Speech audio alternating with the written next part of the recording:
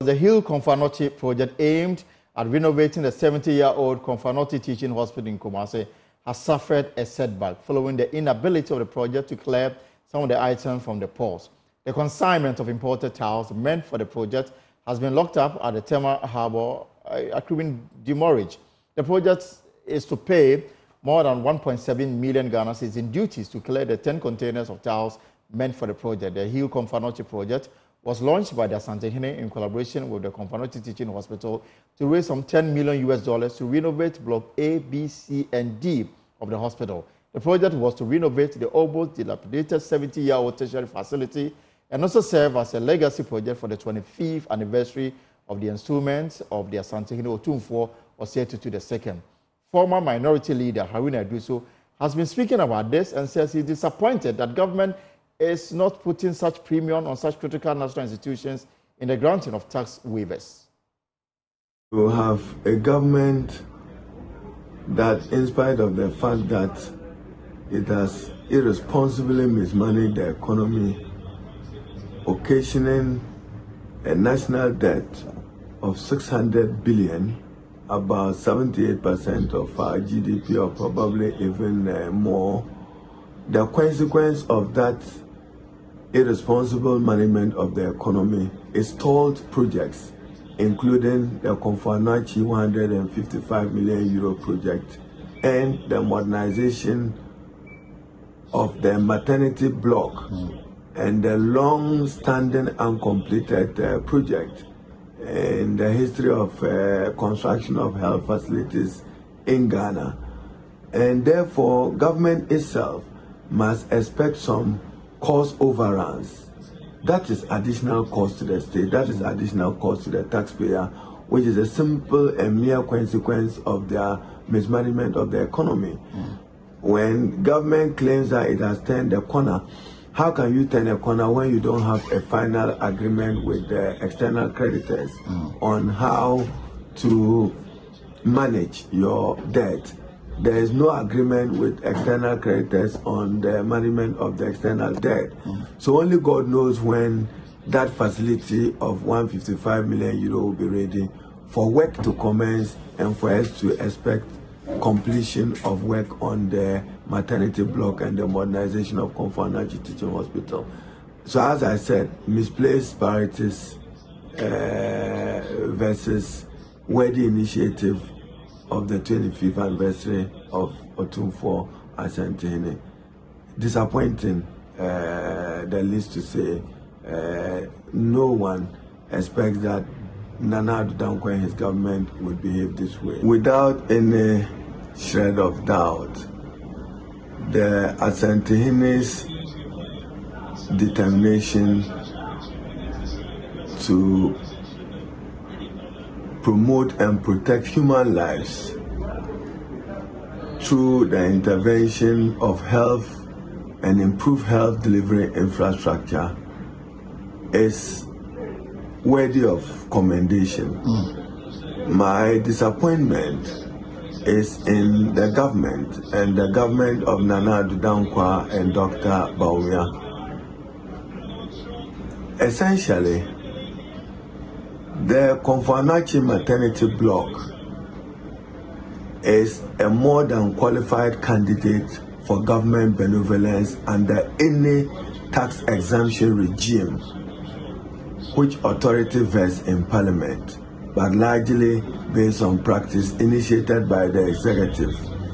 My expectation would be that the Honorable Minister for Finance and the Minister of Finance will fast-track a recommendation to Parliament under Article 174 of the 1992 Constitution to grant tax exemptions to support the Asante Hene's 25th anniversary and, more importantly, his determination to get the infrastructure fixed. This is a must urgently fix health infrastructure. One will be surprised at government, which is ready to grant millions of dollars of tax exemptions to other foreigners, be they other foreigners. Yet we cannot do so for our own His Royal Highness Asantini and the people of Asante. Very disappointing to be hearing and reading about this development. How much more can we as a government commit to improving health delivery and quality health delivery in the country and providing the needed quality health infrastructure?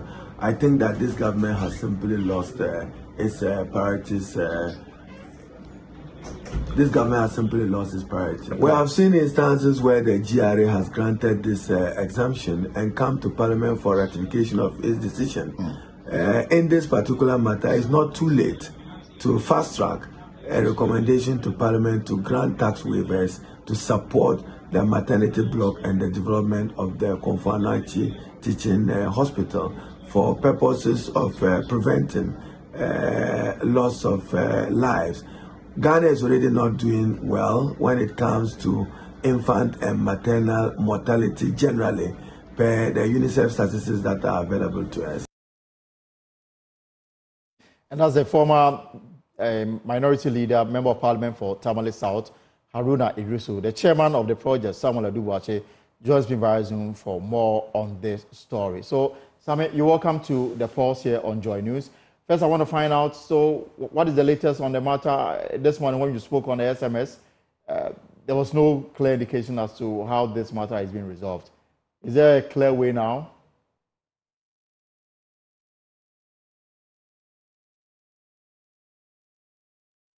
I think that, yes. Elton, for the opportunity. I hope I'm audible enough. Yes, we can hear you. Okay, so there have been some very good positive developments since we spoke on the SMS. We've had some very influential officials of government coming around to help us expedite and also take out the components of duty. I think we are currently experiencing connection issues to for declaring at the port. So currently, as I speak, we've made some positive strides, and that maybe going forward, some of the things having to pay these amounts for duties and taxes. So let's understand this. From the start, did you apply for tax waiver? Yes, Elton, a letter was written to the Ministry of Finance from Konfanachi Teaching Hospital CEO, director. The only unfortunate aspect of it is that letter written on the 9th of February had not been responded to or acknowledged by the ministry. And having gotten notice of the items docking at the Tema Harbour, it meant that if we didn't expedite, they were going to fall into demurrages, of which, of course, as I speak, we've already gotten into that. Now, the problem for me as the chairman was the fact that having to appeal to the ordinary Ghanaians on the street through the initiative of His Majesty to help heal Konfanachi, and thinking of paying a whooping 1.8 million Ghana cedis for duty was something that I could not bring myself to understand, especially when it is that we are contributing our quota to support the government in the delivery of quality healthcare across the country, and especially when it comes to Konfanachi and its state.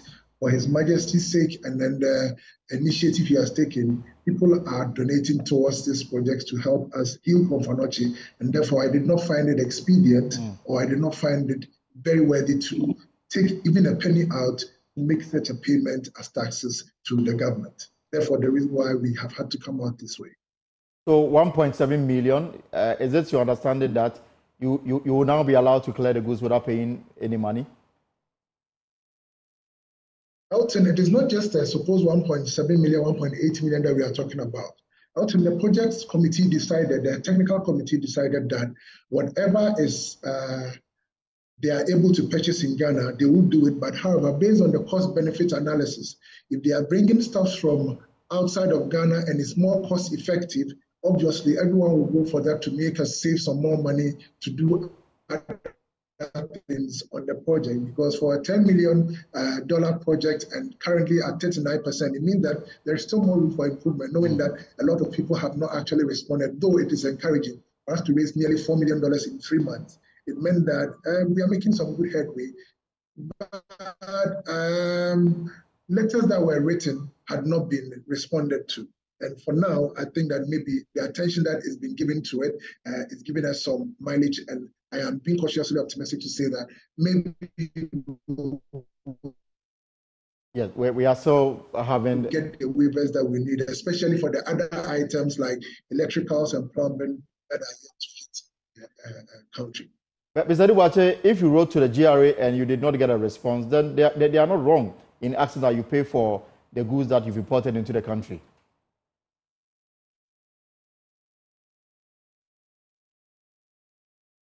Right. And through the chief director, which of course has been the normal process for financial teaching hospital, except that we had not, as I speak to you, we had not received any response. But for now, I think that something is being done, and we commend the ministry for stepping in right on time. We are just reading some media reports suggesting that the Vice President, Dr. Mamadou Bawumia, has intervened in this matter.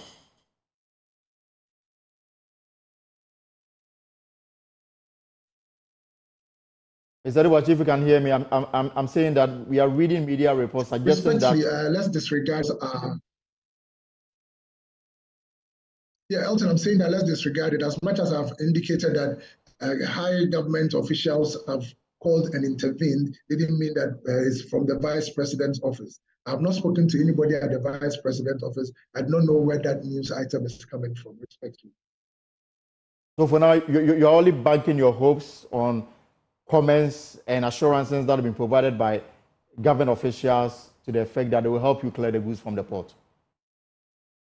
Obviously, anyone who gets to know about this predicament of the project will not sound too happy. Let me give you a perfect example. Right. That I paid a visit to the former majority leader, consignments, and then he immediately said, "No, this is not right. I'm taking it up," and then make sure I get all the documents. So it means that for somebody like him, after he made a donation to us yesterday, and after said, when we had made the appeal to him, said he was also going to take it up. So obviously nobody will be enthused about the fact that we are appealing for money to do what government is supposed to do, and then the same government turns out to take taxes and duties out of us. So we are making some headway. We understand that Mr. Chairman was donated 150,000 Ghana cedis. Yes, please. He donated 150,000 Ghana. And he is the same person also helping to bridge the gap between you and government in terms of resolving this clearance issue.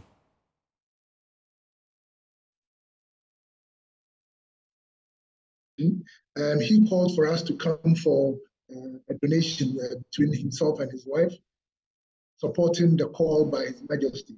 And so I had to chip in to him that this is the rock that the committee has hit, and if he could do anything about it. And as much as he said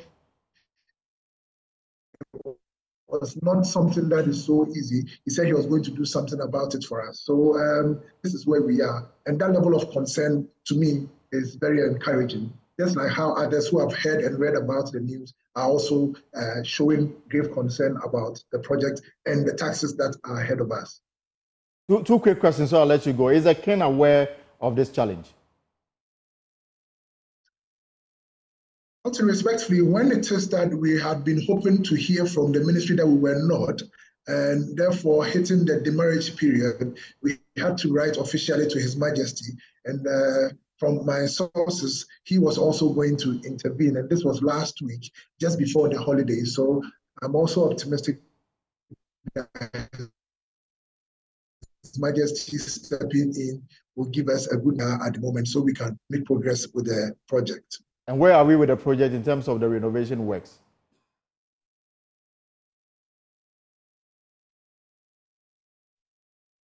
It is ongoing for the contractors to work. Currently, we have, as you are aware, the roofing work has been completed. And for any rains that have been coming in recent times, Mponokye has been free of the leakages that they used to experience experience in the past. And for now that we have gone past the roofing, we have started with the A5 maternity block, A4, A5, and currently at A3, and we are making some good progress. And you also got $6 million more to raise. Yes, Elton, as it is that we also expect media houses to rally support for this project, we are optimistic that corporate Ghana will respond to His Majesty's call. Identifiable groups, associations, churches, etc., will respond. Individuals and private businessmen would equally respond. We are keeping our fingers crossed and being very hopeful that we'll be able to execute this project for the betterment of Ghana, for the betterment of I mean, since you are working on this project, perhaps let me just find out. And also all the other regions that are dependent on continent. Right. I was asking, since you are working closely with Komfo, I was asking, since you are working closely with Komfo Anokye on this project, I'm curious to know, Haruna Idusi says that Parliament in 2019 approved a loan of 155 million euros to refurbish Komfo Anokye Teaching Hospital. Is it a case that KATH has yet to receive this amount of money? There is no money for such purpose. That is how come the king himself had to take this initiative to raise money from individual Ghanaians to refurbish what is a public entity.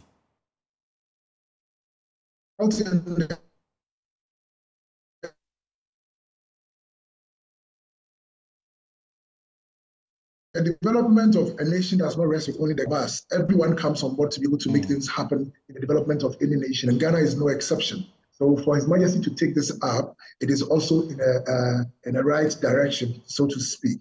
Let me say that I'm unable to speak to any amount that the Parliament approved, etc., for the renovation of Komfo Anokye. I am not aware of it. Right. I'm sure this will sit. Right. Thank you very much. The network hasn't been the best for us this afternoon, but that is Samir Edubuache. He is the chairman of the Hill Komfo Anokye projects, and their task is to raise $10 million to refurbish some parts of the hospital. And already they are facing challenges clearing goods that have imported into the country that will go into the renovation and refurbishment of the Komfo Anokye Teaching Hospital. And we'll bring you more on this story. Now, this